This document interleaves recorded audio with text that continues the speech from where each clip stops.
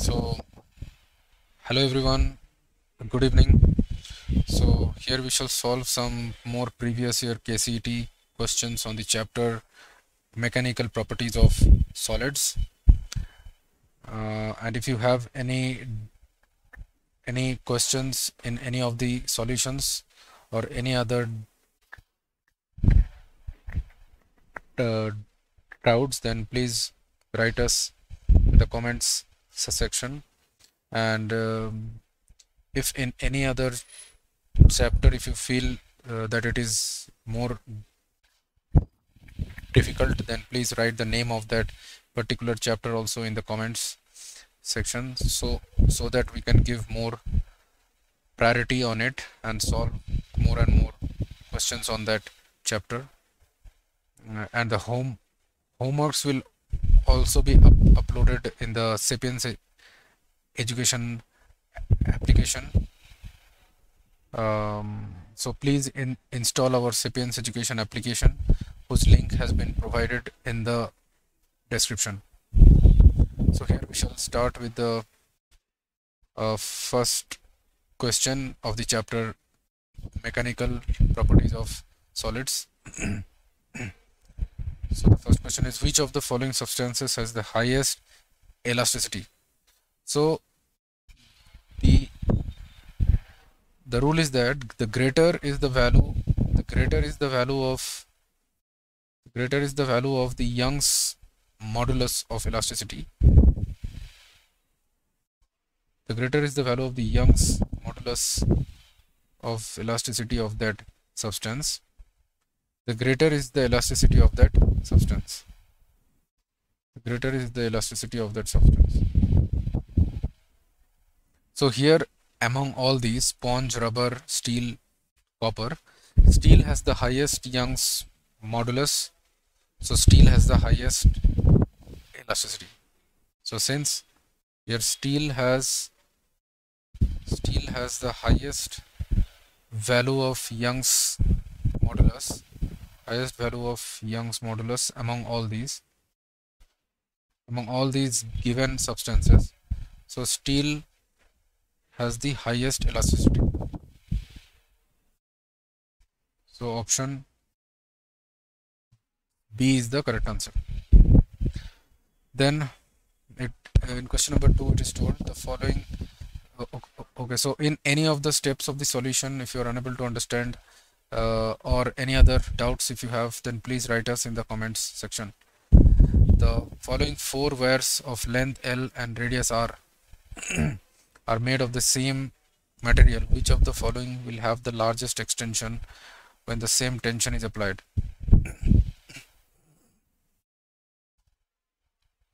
So their material is same, it means their Young's modulus is the same. Young's modulus is same, it means we know that Y equals to same tension is applied. So Young's modulus is stress by strain. So I can say that Y equal to stress, which is the force per unit area, divided by strain, which is delta L by L. So therefore we can say Y is equal to FL by A delta L. So now therefore delta L will be equal to FL by AY. FL by AY. Now the area of cross section is pi r square, so I can say it is FL by pi r square into Y. So F, pi and Y, they are constant, so therefore the amount of extension that is proportional to L by r square, that is length by r square. So now it means that if the value of L by r square is highest, then that will have the largest extension. So now the value of L by r square for the first option, that is equal to 100 centimeter divided by r square, which is 0.2 whole square millimeter square. So that is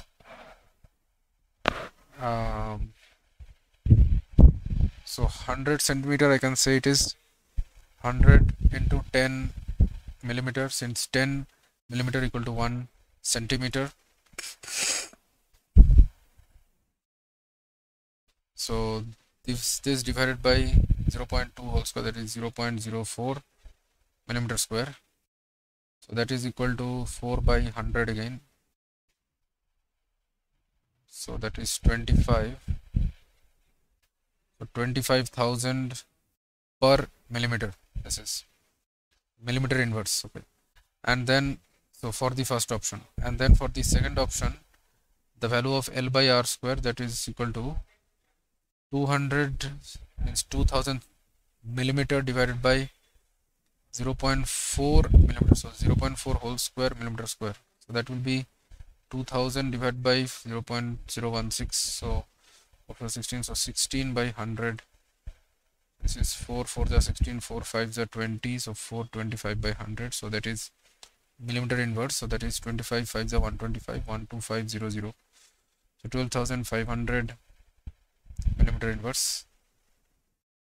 And then for the option C, it is the value of L by R square will be 300. So 3000 millimeter divided by 0.6 means 0.6 whole square millimeter square. So that will be equal to 3000 divided by 6, so 36 by 100 millimeter inverse. So that will be 12 3s are 36, 3 12s are 36, 3000 are, so then 4 3s are 12, 4 25s are 100. So this is 25 by 3, that is approximately 8.333 or into 1000 millimeter inverse. So that is equal to 8.333 millimeter inverse. So then in the option D, L by R square, that will be equal to 400 by 0.8, so 4000 millimeter divided by 0.8 whole square millimeter square. So that will be equal to 4000 divided by 8 is 64 into 100 millimeter inverse. So that is 4 for the 416 the 64, then 4000. This is 4 4 the 16, 425 the, then this is 425 the 100. So 250 into 250, 250 into 25, that is 6250 millimeter inverse. So therefore the maximum value of L by R square is here it is told same tension is applied, so F is same and same material also it is, so it means that Y is also same. So therefore the value of L by R square is maximum for the option A. So option A is the correct answer, since here only the maximum, the largest extension will be obtained for the same tension. Option A is the correct answer. Then the ratio of hydraulic stress, to the corresponding strain is, hydraulic stress means it is called as bulk stress also. So bulk stress by bulk strain. Hydraulic stress is also called bulk stress. Bulk stress by bulk strain is bulk modulus. So option A is the correct answer.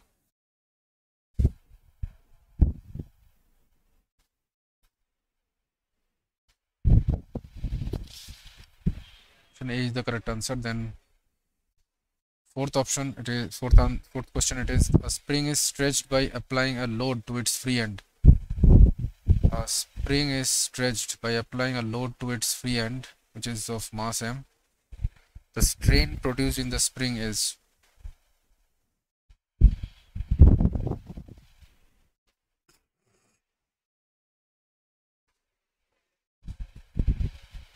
so when the spring expands, then the length also is expanding.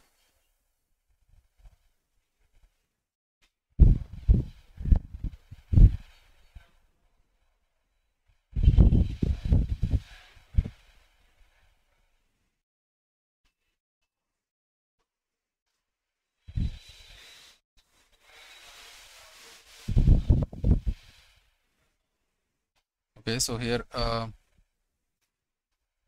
so when the load is applied, then the spring expands means the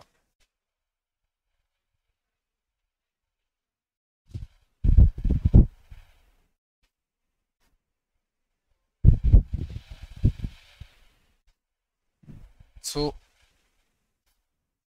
the loops also gets unwinded.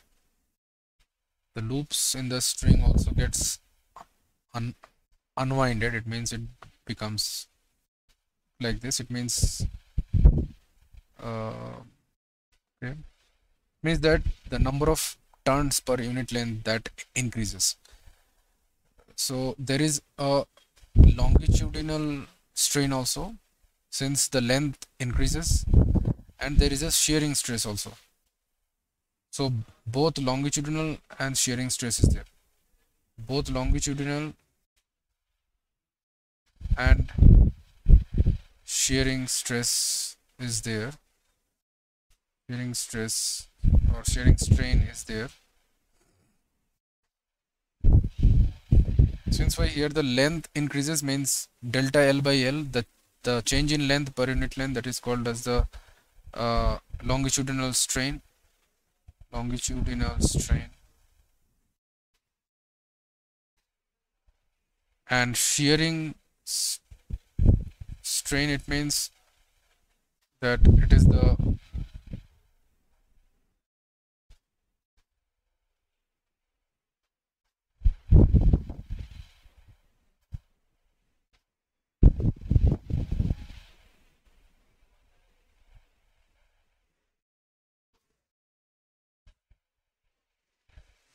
okay. Shearing strain, it means that the angle, suppose one block is there, then the angle increases. It means that one surface is fixed and on one surface the force is applied, then the shearing stress is given as this delta phi, this angle delta phi, which is equal to this delta x by this L. Delta x by L is called as the shearing strain. So it is simply the angle which it is creating when one surface is fixed and the other surface is being pulled.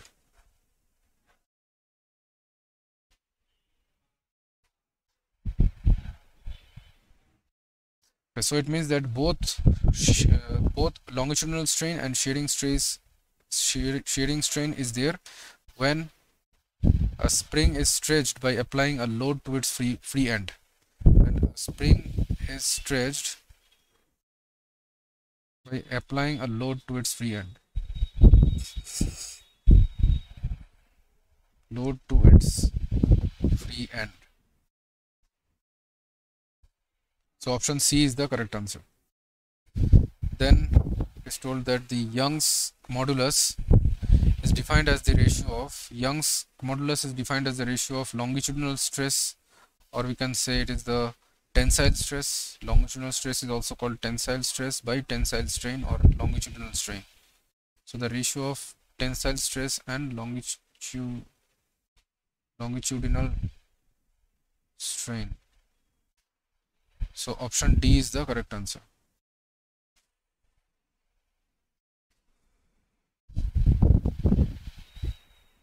Then option 6, two wires A and B are stretched by the same load.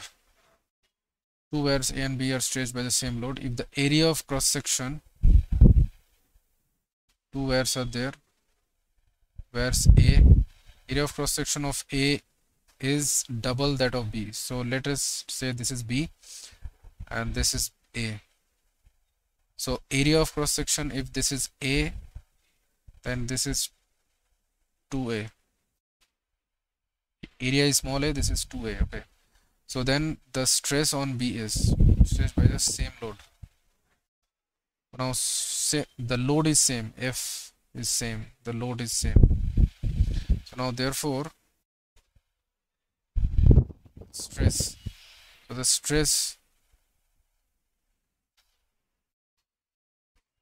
on B, stress on A, that will be, okay, stress on A, that will be F by 2A, force per unit area, and the stress on B, stress on the where B, that will be F by A. So which is equal to 2F by 2A, 2 times of the stress on A, 2 times the stress on A. So stress on B is twice that on the stress A.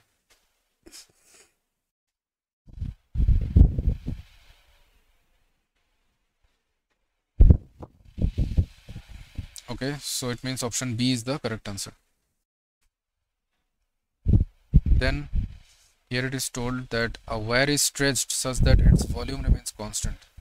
A wire is stretched such that its volume remains constant. So it is stretched on both sides by some force F.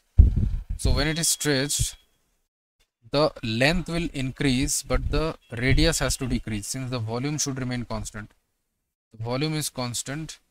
So you can say that the volume is pi r square into length. The radius of cross section is r and the length is L. So that should remain constant. So it means that, and it is told that the Poisson's ratio of the material of the wire is how much? So then the Poisson's ratio that is given as lateral strain by longitudinal strain, that is sigma, that is given as lateral strain means delta r by r divided by delta L by L, means it is lateral strain by longitudinal strain. Now volume is constant, it means that delta V dV that is equal to 0. It means that d of pi r square L, that will be equal to 0. It means d of pi r square L means it will be pi, I can take it outside and I can cancel it, and this will be 2r into delta r into L plus r square into delta L, that is equal to 0. Now therefore r I can, so this is means 2r into Poisson's ratio is minus delta r by delta L by L. So now this will be 2r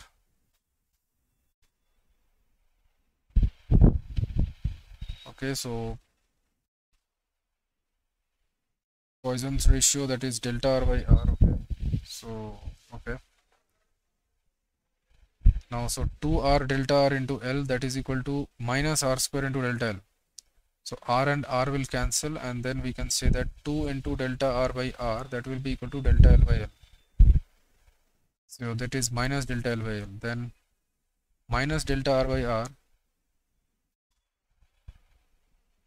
So this will be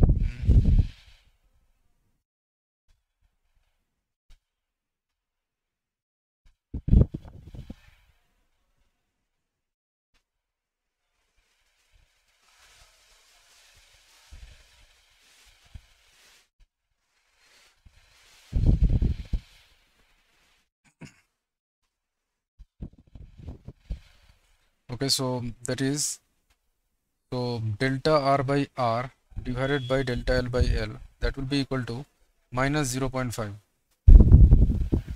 sigma will be equal to minus 0.5.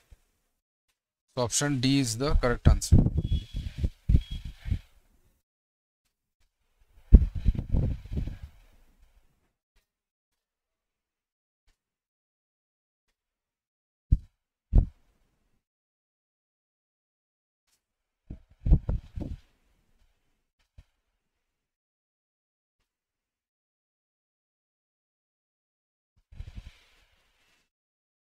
Okay, then we shall solve the last question of this chapter.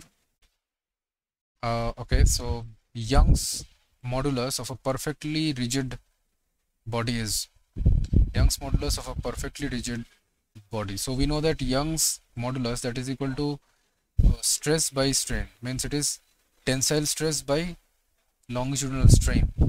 So now if so for a perfect rigid body, there is no strain. For a perfect rigid body, there is no extension. There is never any extension possible. There is never any extension possible. It means that any body which can never be extended, that is called as a perfect rigid body. So therefore, for that, delta L should be equal to 0.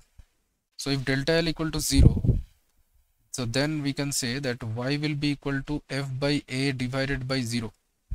So it means it will be infinity. So Young's modulus will be infinity for a perfect rigid body. So option A is the correct answer. So hope you have understood all the solutions of these questions, and in any of the steps of the solution, if you are unable to understand or any other doubts if you are having, then please write us in the comment section. And any other chapter of physics, if you feel that it is more difficult for you, then also please write the name of that chapter in the comments section. We shall solve more and more questions on that, which would be helpful for your KCET exam. So here we shall end the class on mechanical properties of solids. So thank you everyone. Bye.